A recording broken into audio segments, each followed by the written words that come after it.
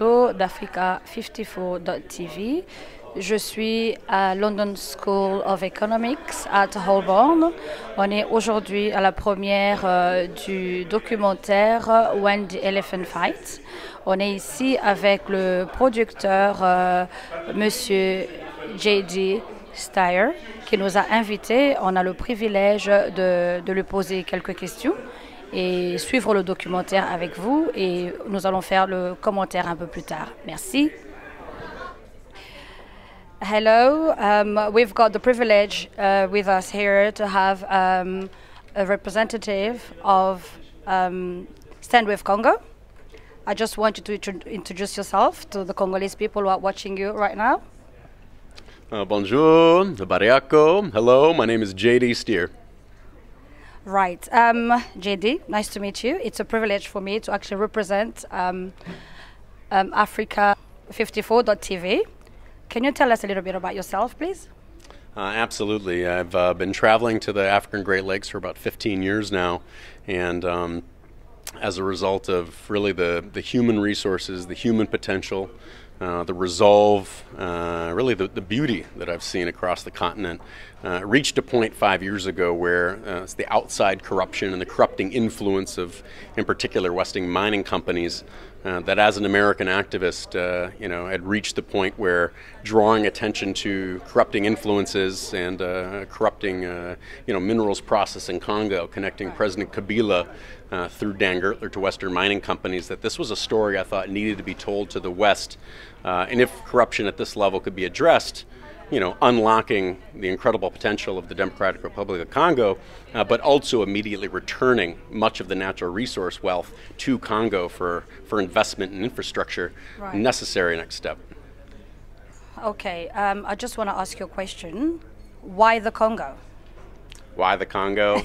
I mean, this could absolutely be the engine that fuels the continent. Right. Really the guiding light for the continent, but in particular the Congolese people want to stand in solidarity with their struggles in any way that I can support addressing these very large factors that really inhibit peace and development. Right. Do you really think with everything that is happening right now, do you think that you could get somewhere with the organization that you are doing? Yeah, and this, I think, is the least understood reality from my vantage point, is it only takes a handful of Congolese organizing in Brussels, Belgium, here, London, the UK, back in Washington, D.C., speaking up, organized, believing that efficacy could lead to change.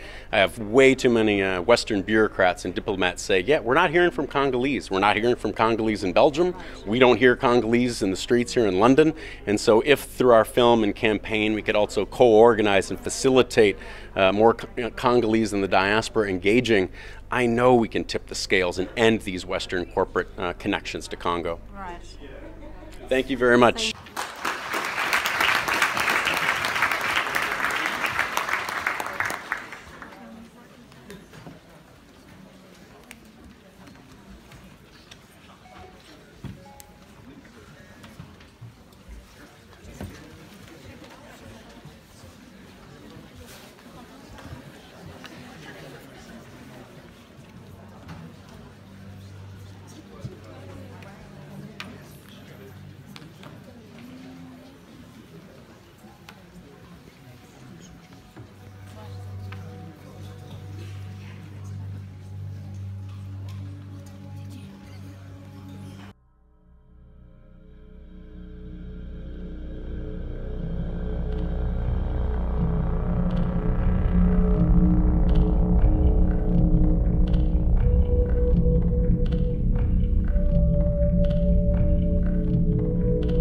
Congo is strategically important to the United States. It's a very wealthy piece of real estate.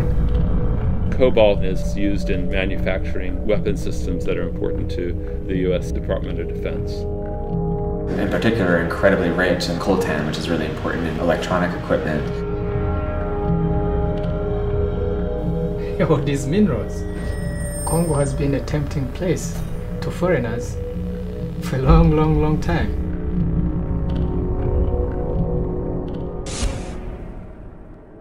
The United States deplores the unilateral action of the Soviet Union in supplying aircraft and other equipment for military purposes for the Congo. There were a lot of American interests, mainly Cold War interests. When Lumumba turned to the Soviets, that was a red flag. We cut them up into pieces. We also had huge quantities of acid. That was the beginning of U.S. policy supporting the Mobutu dictatorship. He was going to keep the place in the Western camp.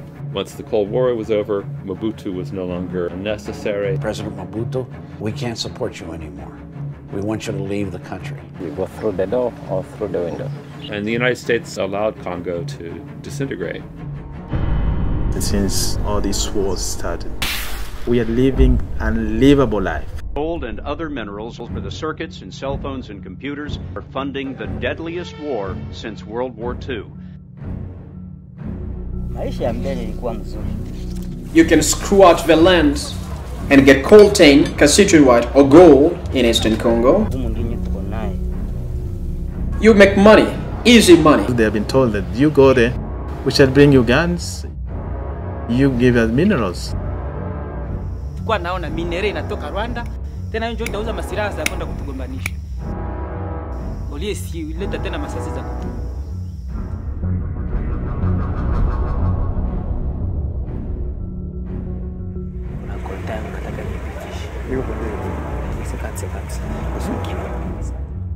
Eastern Congo then is a source of anarchy and looting of Congo's mineral wealth. Katanga, which is in southern Congo, and that's much more industrial. And this is where the big money is made. Congo is losing way more money from the mining deals that are done in Katanga than it's losing from the small trade in conflict minerals in the Kivu region. We see companies viewing the war as an opportunity for them to get in early. Why do you think they will have to use us? You didn't get permission from me. Why can't we use them? Where are you guys based? Canada. Canada. Versé à l'État est équivalent donc aux produits qui sont exportés.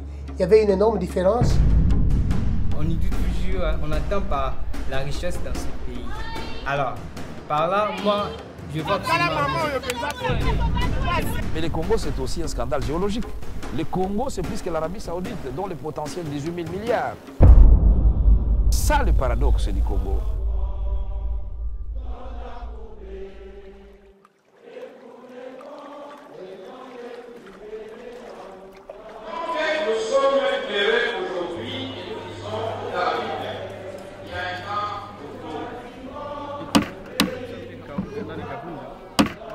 Je dois faire l'amitié. Que ce soit un pays, il n'y a pas trop de morts.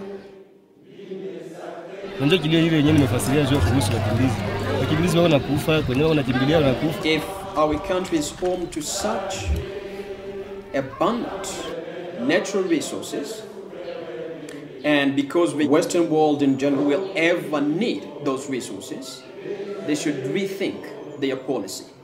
They should rethink their way of treating the Congolese people.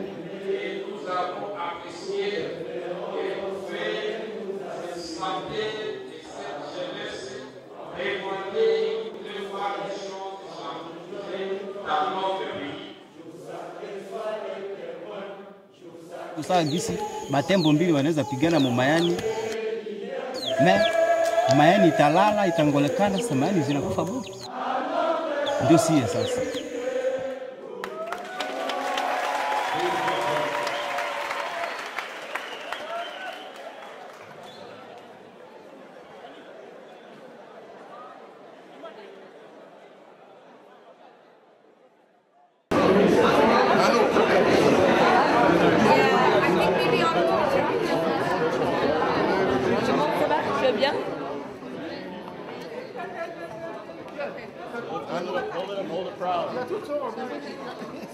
Sorry, excuse me. Sorry, excuse me. All right. Okay.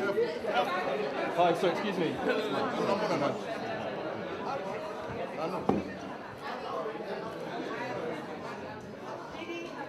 Get up here, please. Ade is the official photographer. Wearing the Stand with Congo shirt. Peace for Congo. Yeah, sorry, excuse me.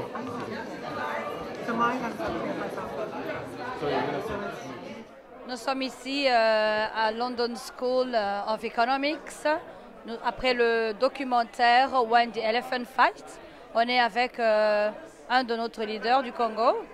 Monsieur, si vous pouvez vous présenter pour Africa54.tv. Moi, je m'appelle Bandi Mboubi. Je suis le directeur de Congo Calling. Et nous sommes venus justement pour faire le débat autour de ce qui se passe au Congo. Après le film de When Elephant Fight. Et voilà. Ben, on a été très émus. On a vu que la salle était remplie. Et pas seulement des Congolais, et aussi beaucoup de gens d'autres nationalités. Et par rapport à ce qui se passe dans notre pays, qu'est-ce que vous pensez qui va changer aujourd'hui? Bon, je crois que ce qui va changer, c'est que l'audience qui est venue aujourd'hui, qui est variée, comme vous l'avez souligné, va apprendre ce qui se passe au Congo. Et c'est très important parce que nous sommes dans un monde qui est interconnecté. Et puisque c'est un monde qui est interconnecté, il est important que les gens se rendent compte que ce qui se passe chez nous au Congo ne se termine pas seulement au Congo. Parce que le Congo est tellement riche qu'une grande partie de nos ressources ne bénéficie pas aux Congolais, mais bénéficie beaucoup plus aux multinationales ainsi qu'à certains leaders qui répriment le peuple congolais.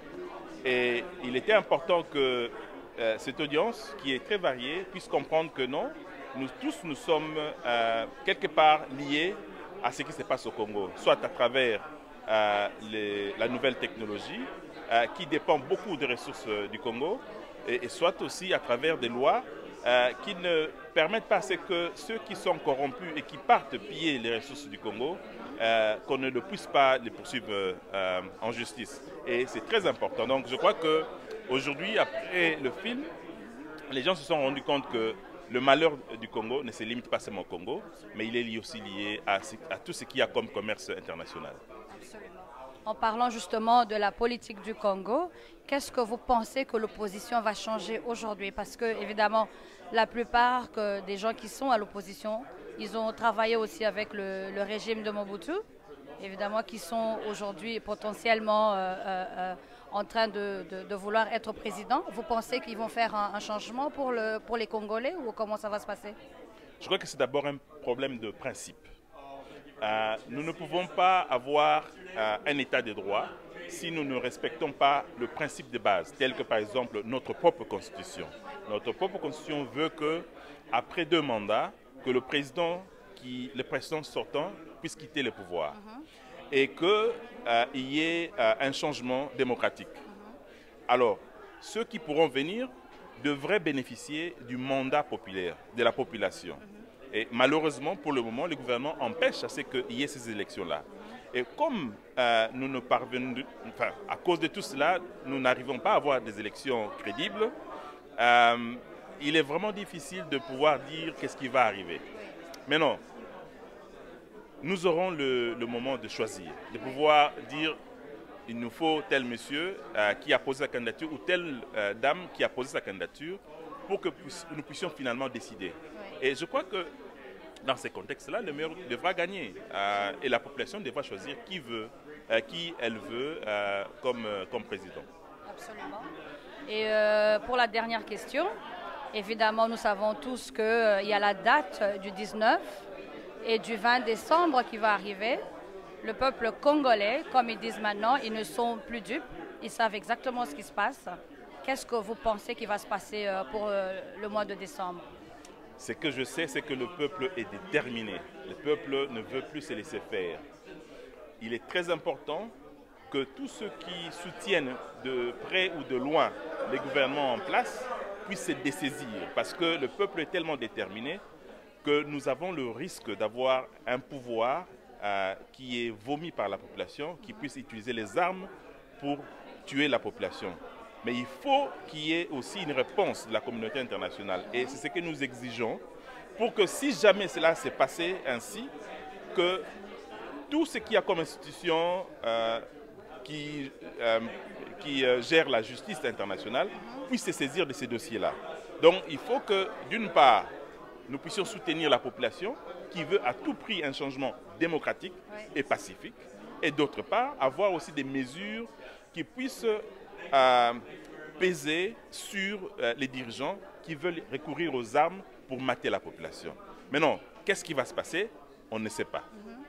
Mais ce qui est sûr, c'est que nous devons mettre tout en marche pour protéger la population. Parce que la population congolaise est meurtrie. La population congolaise en a marre d'un système qui ne permet pas à ce que les citoyens ordinaires puissent avoir la paix et puissent au moins aspirer à la prospérité que tout un peuple, que tout peuple veut pour lui-même. Absolument. Merci beaucoup. Je suis avec Monsieur Léon Capitaine qui est venu aussi voir le documentaire When the Elephant Fight. Bonjour Monsieur Léon. Bonjour Madame Nanou. Voilà, juste tes impressions par rapport au documentaire, qu'est-ce que tu dirais? Évidemment, feel free de parler en français, en lingala, pour que le peuple congolais comprenne exactement ce qui se passe et par rapport à la situation de notre pays. Qu'est-ce que tu dirais par rapport au documentaire que tu viens de suivre? Bon, c'était très émouvant de voir comment les Congolais souffrent à cause de leur propre richesse. Nous avons des gens qui sont au pouvoir, qui ne considèrent que leurs propres intérêts égoïstes, en train de massacrer les gens comme ça pour des minéraux et pour financer d'autres sociétés étrangères et voler l'argent du pays, aller les cacher. C'est vraiment difficile. Bon, nous, en tant que Congolais, nous croyons que notre problème, ce n'est pas seulement les autorités congolaises, c'est l'Occident qui favorise cette bêtise que je peux appeler, ou ces massacres. C'est parce qu'ils ont besoin d'argent ici et ils préfèrent sacrifier les populations africaines pour leurs propres intérêts. En tant que Congolais, j'étais un peu fâché. Je pense que nous devons commencer maintenant à nous occuper de ces sociétés-là qui sont basées dans notre pays, peut-être les chasser des forces pour qu'eux ici comprennent, parce que les gens ici ne sont pas au courant, ne sont pas informés de ce qui se passe chez nous.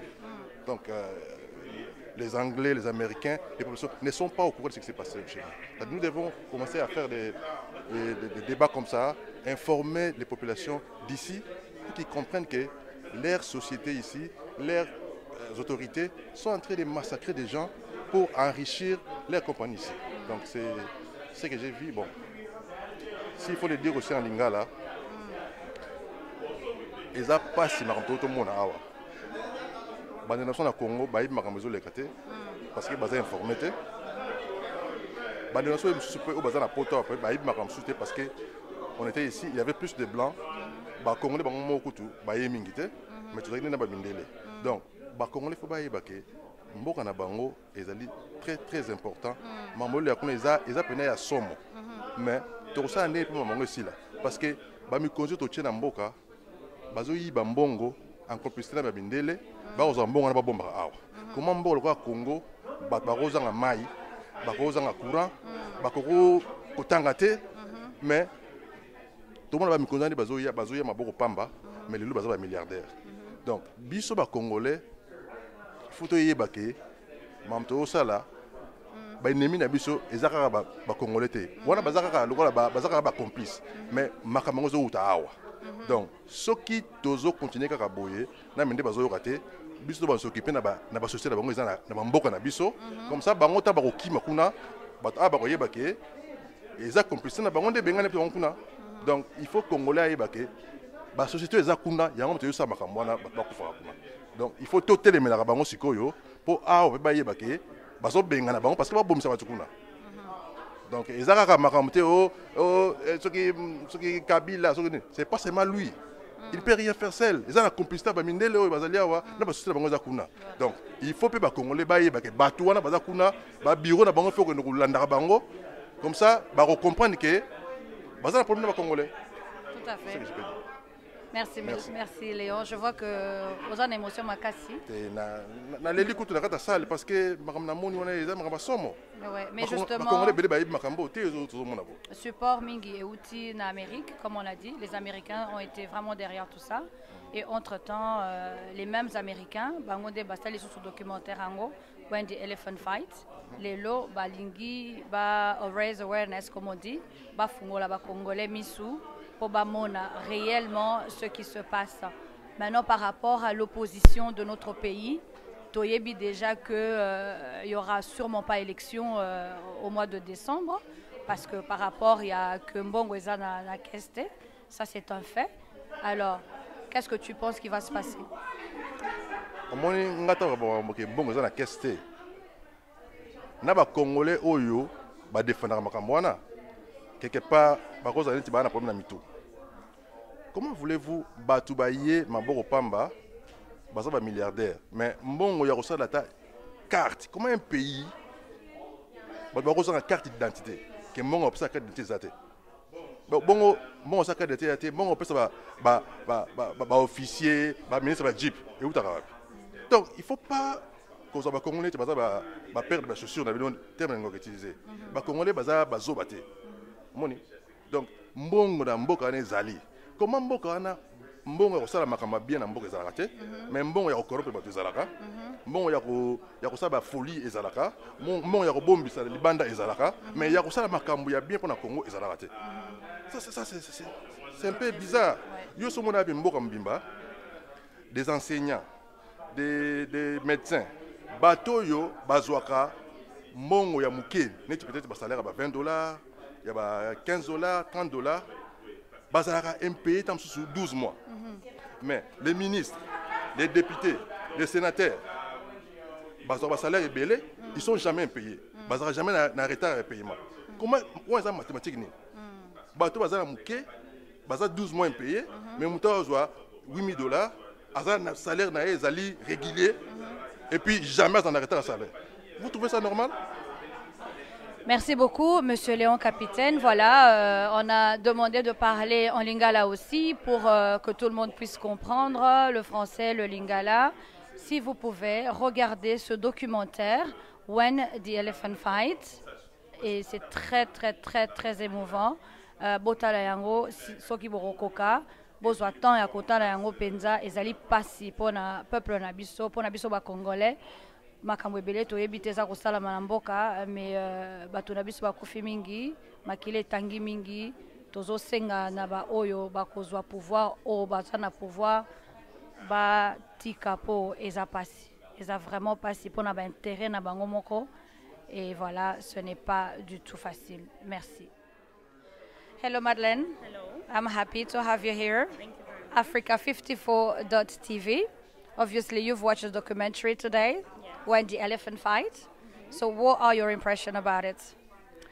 Well, I'm a bit... first of all, the documentary was very good. I have to give credit to them. I've been researching Congo a lot, so over the past 5-6 years quite intensively, so I tend to come in and out, taking breaks every so often. So a lot of the narratives that they spoke about I'm already aware, but I think it was well executed, very good for people who don't know much about the Congo or the situation, and I particularly like that at the end of the film they gave people options on how they can act, how they can get involved. Another thing I found very important and very good actually is that the movie is, you can actually show the movie for free, which I think is fantastic. Absolutely. Because so a lot of the time you have to pay for. So I think that's a great way to get the message across and to let people know about the situation in Congo. Thank you very much for your time. Thank you, Madeleine. Oh, can I also add that we have a page on Facebook and Instagram called Young Congolese and Fabulous. Right, okay. And on that particular page, we take we're looking also at Congo narratives, but mainly focusing on the positive things that Congolese people that are doing. Which we need, So we're not really focusing on the bad things that we already know Negativity, about. So it's more creating a space where people can see role models. So if you can check it out, you will love it. We will, definitely. And thank you for your time. Thank you very much. Have a good night. Thank you. Good evening, Josette. I am Nanou Olito, Africa54.tv. You've been here. You've watched the documentary. What would you say? Well, many other things in the film are not new.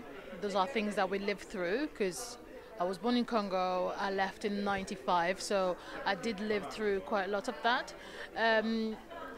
But also what came to me was that it made me realize how deep the problem is. I mean, you hear people talk about it, but to have US officials, whether they're formal or current, actually admitting to some of the things that are happening, exactly, because you hear people talk about it, but then to actually hear themselves admit to that was powerful to me. Right.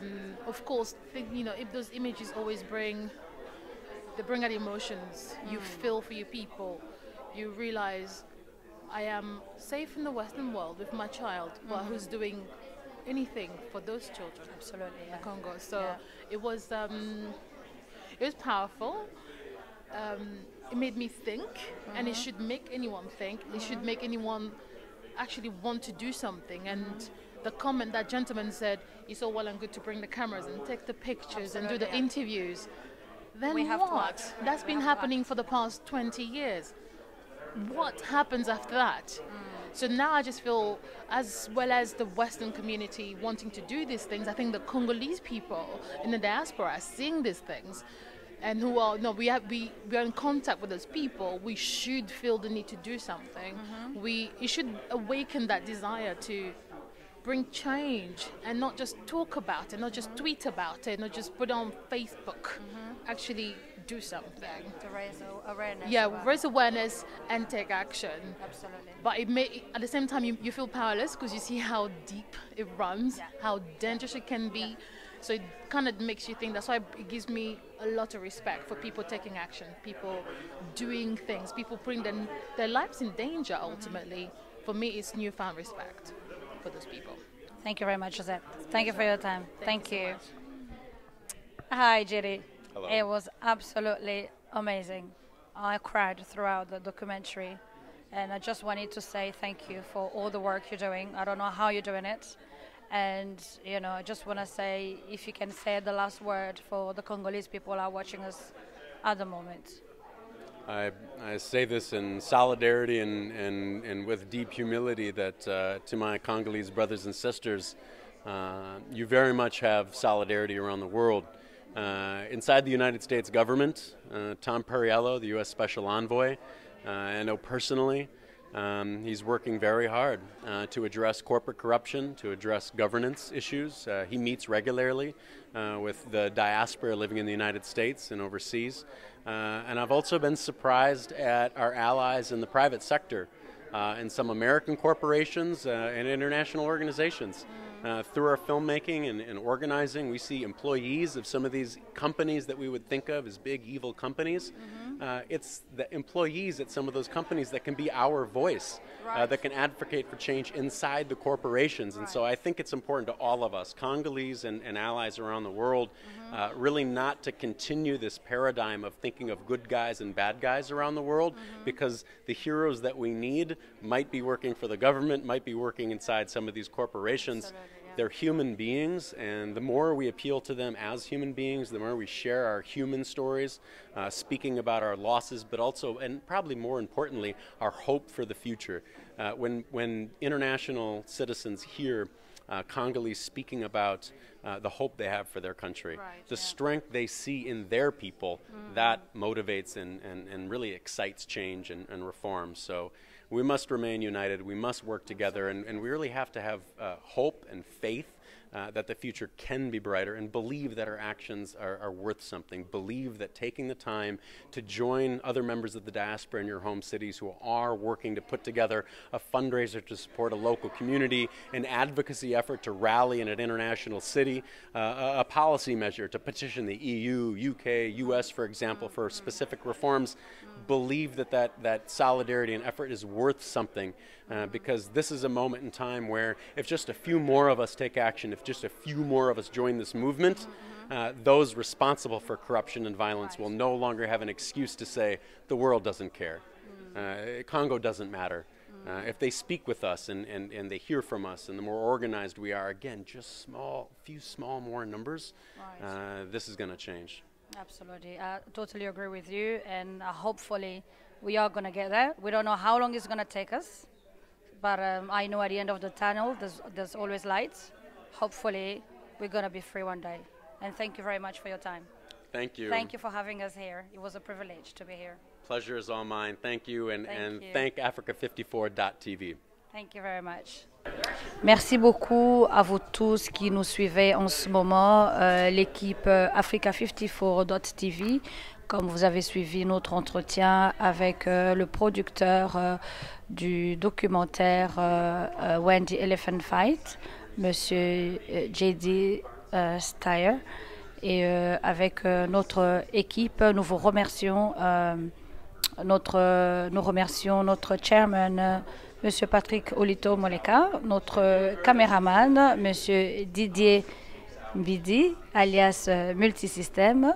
Nous remercions aussi notre équipe technique, Madame Mathilde Olito, Gloria, et notre webmaster Emmanuel Kassongo, ainsi que nos présentateurs Sandrine Sama et Bienvenue Bobanza.